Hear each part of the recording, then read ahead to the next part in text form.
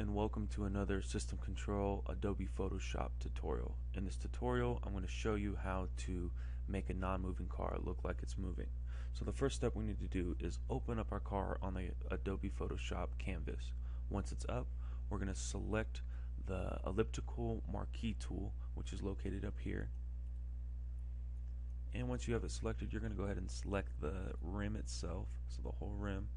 If you go over just a little bit, depending on your car style, obviously, you should be fine. So let's say that there was some chrome outlining on the fender, something like that. If you went over like I just did, it might be an issue. So to get more exact, you would have to use your pen tool or your lasso tool to actually select the area in which you want the change to be made. So once you have it selected, we're going to go up to filter, and then we're going to go up to blur, and then we're going to go to radial blur. So then we're going to change our settings. So we have our settings, we have our amount at 78 right now. We're going to go down to 45. We're going to keep our blur method at spin, or make sure this is selected, and we'll keep our quality at good. Then we'll just press OK, and as you see, just the rim itself is being contorted into looking like it's spinning.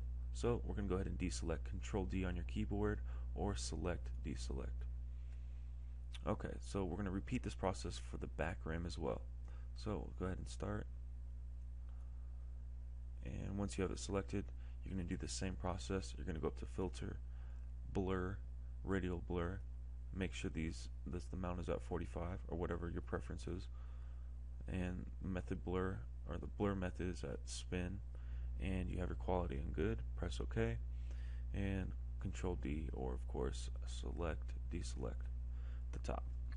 Okay, so now that the rims look like it's moving, you could add other effects like smoke or stuff like that.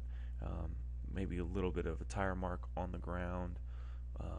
Maybe we'll do this in another tutorial. I just wanted to quickly show you guys how to make rims look like it's moving when they're really not, using Adobe Photoshop. So if you guys have any questions, feel free to comment. Don't forget to subscribe and rate this video. I appreciate it. SystemControl.com out.